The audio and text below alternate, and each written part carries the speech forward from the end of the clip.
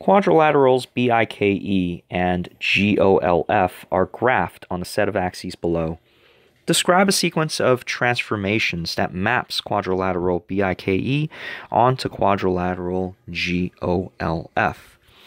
So, understanding the mapping here, BIKE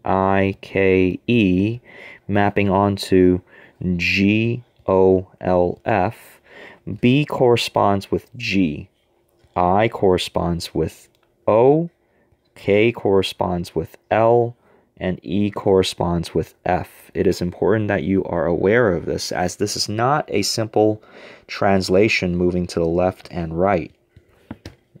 So in order for us to map BIKE onto GOLF, there has to be a reflection that takes place, because if you recall from your geometry studies, within the different types of rigid motions, reflections is the only one that causes a change in the orientation. If you notice, BIKE right now is drawn in a counterclockwise orientation, whereas GOLF is drawn in a clockwise orientation.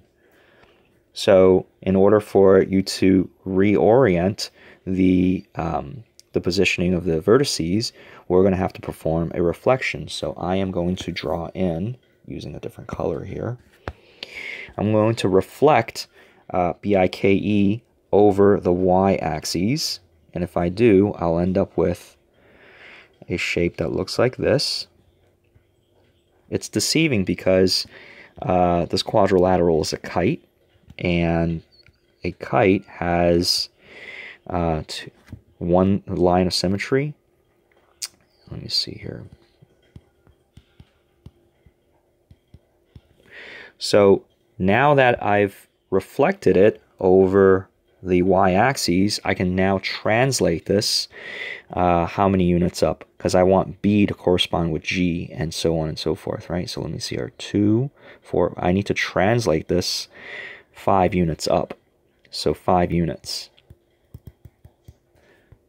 Okay, so to satisfy the this question here, it says to describe a sequence of transformations that maps quadrilateral BIKE onto quadrilateral GOLF.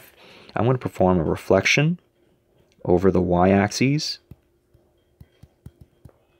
followed by a translation of 5 units up. And I'm going to be doing this for quadrilateral BIKE.